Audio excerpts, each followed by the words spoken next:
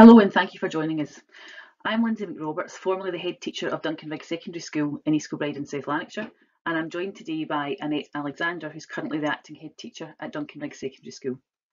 We've been asked to share some of our work on curriculum development as part of the GTCS work on ethics and leading the profession. And today we would like to just share some of our work around developing an empowered secondary curriculum. In 2019, I undertook the Excellence in Headship Masterclass programme led by Mark Priestley. The aim of this programme was to build capacity in curriculum making across Scottish school leaders and to encourage critical thinking around curriculum in Scotland. The programme signals the start of a period of reflection around curriculum practice in our school and across the wider Scottish curriculum aims. This work, whilst planned pre-pandemic, has become even more important for our school and our community as we grapple with the changes that have happened as a result of the pandemic. One of the many questions we have been asking across our school community for the past 3 years has been, who is our curriculum for? Addressing this question not only requires deep professional knowledge and understanding, but inevitably it demands ethical professional reasoning. Whilst it is easy to say our curriculum is for everyone who comes through our doors, the truth, often hard to hear, can often be very different. How do we know the curriculum we offer, the experiences and opportunities we give, really meet the needs and wants of all of our young people? How far is our curriculum going in ensuring success for all young people, regardless of background, ethnicity or specialist need? Some of the early work we did around this area involved us looking at learner journeys or the experience of some of our young people as they made progress through the senior phase. Annette Alexander will pick this up later, but for us as school leaders who believed that our curriculum was broad and offered a range of opportunities, it made for sobering reading. As an experienced head teacher, I am passionate about inclusive education and have strived to ensure we adapt the curriculum offer to allow young people to achieve success in mainstream. However, on reflection, I was struck with how much of this was often an add-on. Opportunities were given through our additional support needs provision or pupil support, and whilst it worked well, we acknowledged there was something missing. If we could not shape a curriculum that met the needs of our young people within classrooms, there was something wrong. It really takes us back to why we are teaching what we teach. If you visit any school within Scotland, you can be sure you will see vision and values displayed on the walls around the school.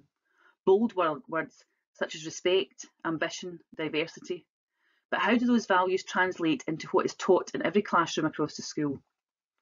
If we want young people to understand diversity, we need to ensure our curriculum offers this, and not through a diversity unit in PSE, in every classroom for every child.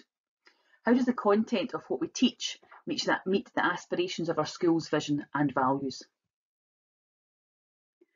One of the sessions within the Stirling University Curriculum Masterclass struck a chord with me, and is something I have used as a head teacher to generate debate with principal teachers and senior leaders since.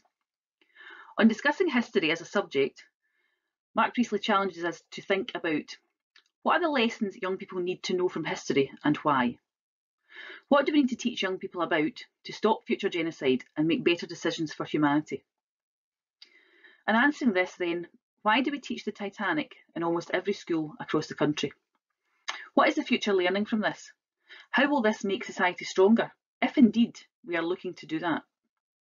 When working with teachers and you ask them, what are the skills and knowledge young people need to make them the better scientists of the future?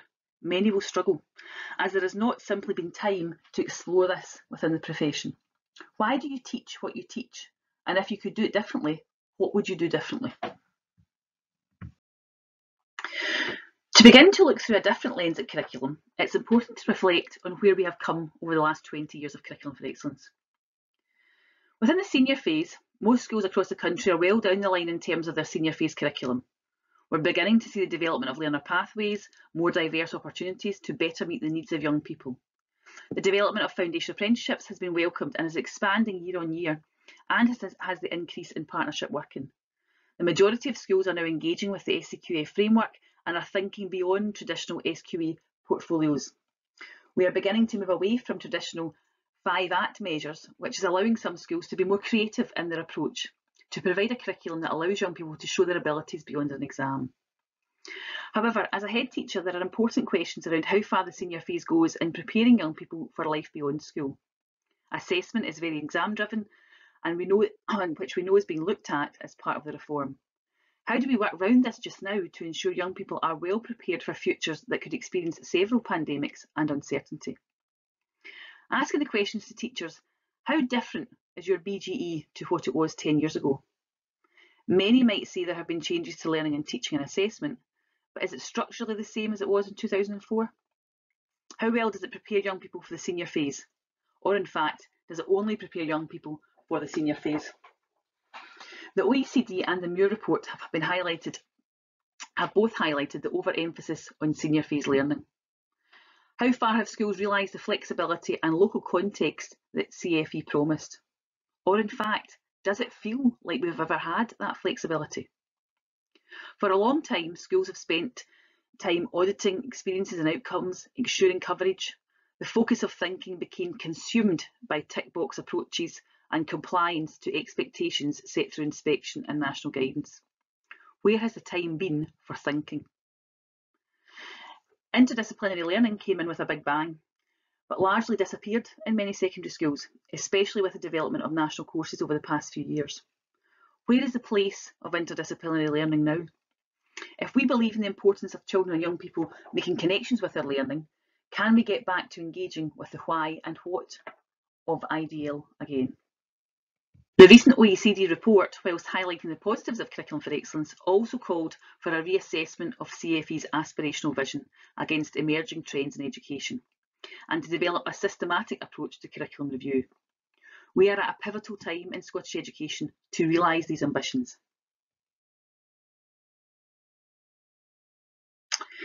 Talk to head teachers about what it's felt like to lead through COVID, and you might be surprised at the feedback. Despite being consumed by guidance and health and safety work, there is a realisation that this period has felt more empowered as a school leader.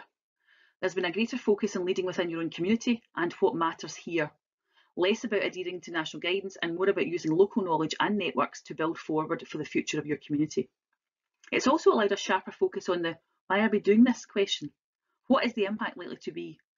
Within a time-poor system that talks of catching up, it's been important to streamline what we do in schools, focusing on what matters. And this has become somewhat liberating for school leaders. In 2019, we saw the launch of the refreshed narrative for Curriculum for Excellence across Scotland, an opportunity to refocus on knowledge, skills and attributes of Curriculum for Excellence. This refresh gives us an opportunity, along with the review of the national qualifications, to revisit our curriculum again. The refreshed narrative lays out what we already know about CFE, but does guide us to look at the how of curriculum planning a bit more than previously. There's a refocus on the 4 capacities and the challenges us to think about the big ideas around curriculum making. There's an opportunity for us to go back to thinking about the big ideas, maximising opportunities that develop the 4 capacities for learners, making clear links to future skills, understanding and sharing the pleasures and benefits that come from learning, being clear on the knowledge and skills that underpin individual curriculum areas, being informed by our shared vision, values and aims both locally and nationally, understanding those drivers for improvement and how they align at national and local level, being responsible for the development of literacy and numeracy and health and wellbeing, and ensuring that includes digital skills. When beginning this work, it's important to think about the big picture, the intention of Curriculum for Excellence, and ask yourself as school leaders, if you had to measure the success of your curriculum, not as attainment, but as against the 4 capacities, how well would your school do? If you took the attributes and capabilities of the 4 capacities and looked across these, how successful would your school be in ensuring young people can think creatively and independently, for example, or apply critical thinking in new contexts? We cannot develop a curriculum rationale without engaging with the big ideas of CFE. Ask yourself, who is our curriculum for? Who is currently benefiting from it? Are we truly inclusive in terms of the curriculum we offer? To answer these questions, you need to take a long, hard look at what you offer within your curriculum and the outcomes and experiences of your young people, something we have recently done at Duncanrig Secondary School. Strong, robust self-evaluation is key. How are you evaluating the skills young people are developing in your school? Does your attainment analysis really tell you how all young people are achieving? How do young people with additional support needs or from different ethnic minorities and backgrounds do in your school? What skills should they be developing? and how and who decides this? How do you then use all that self-evaluation information to inform the drivers for your curriculum? What does the data tell you about the school? Does your curriculum need to drive attainment? Is well-being a key driver in your school? For too long, we've perhaps been trying to do it all without taking a step back and thinking what is right for our school and community. And remember, it is your school and community, and what makes your school unique. How do you determine what's important for your school, the values you stand for, and how these shape your curriculum? For a while, we have literally drowned in guidance and advice.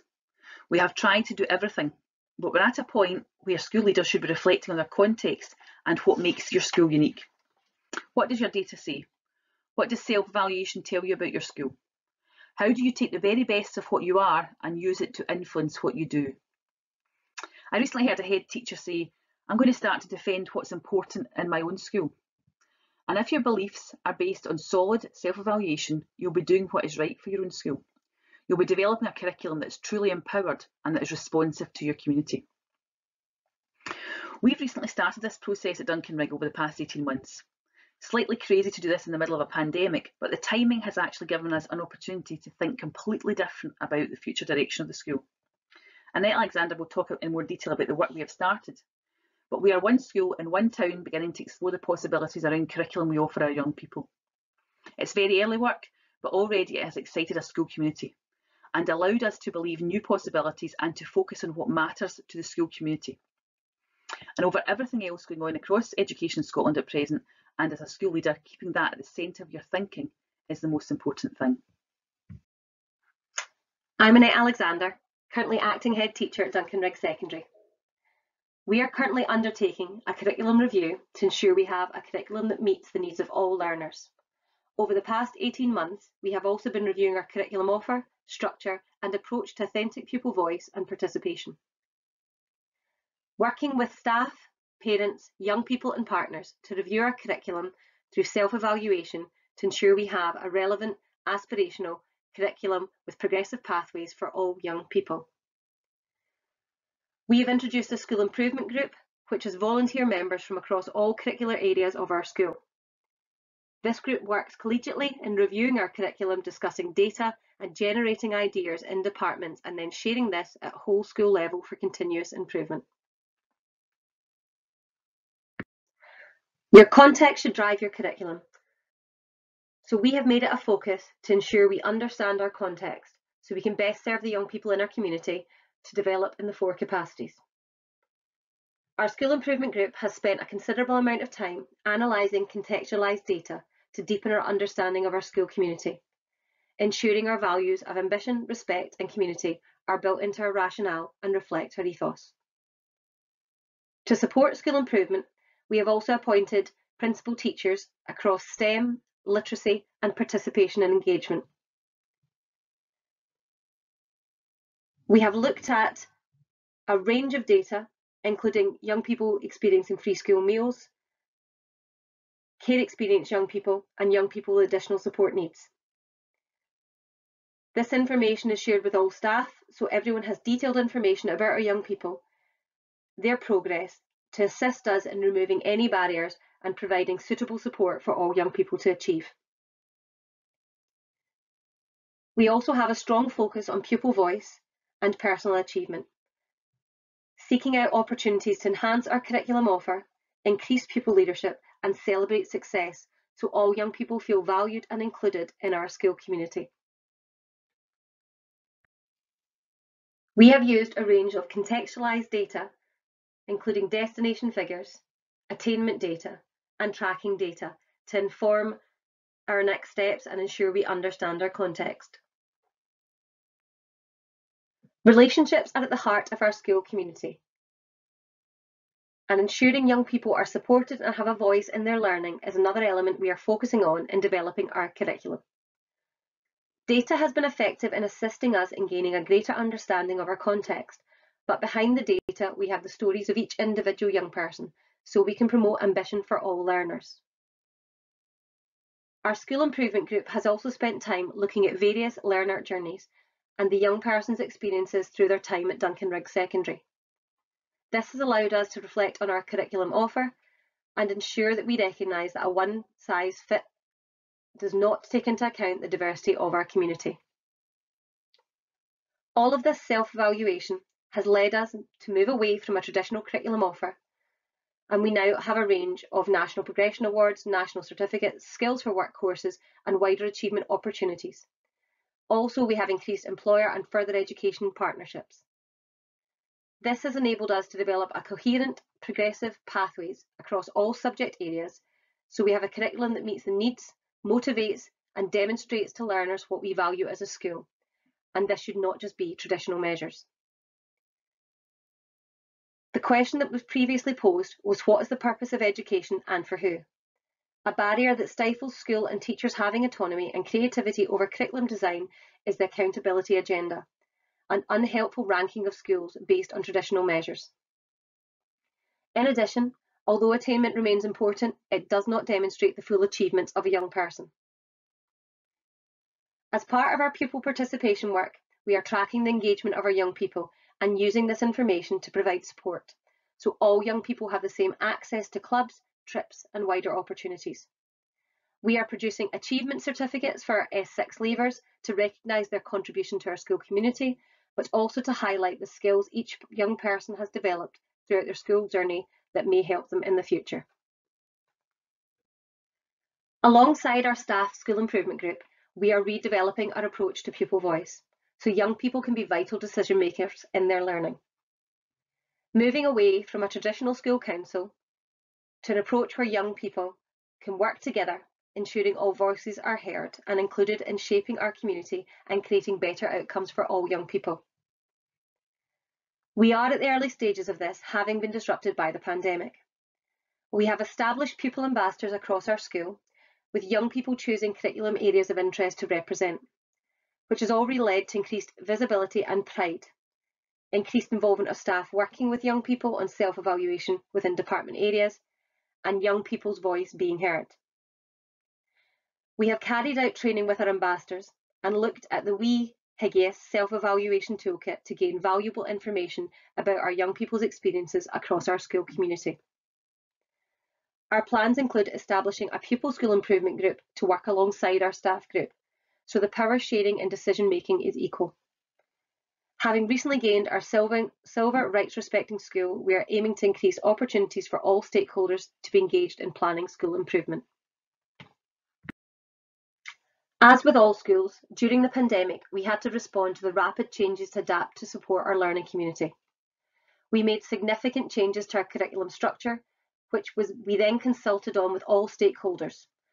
And we have moved forward and retained the double period model and split our social times. This was due to the strength of feeling from all our stakeholders.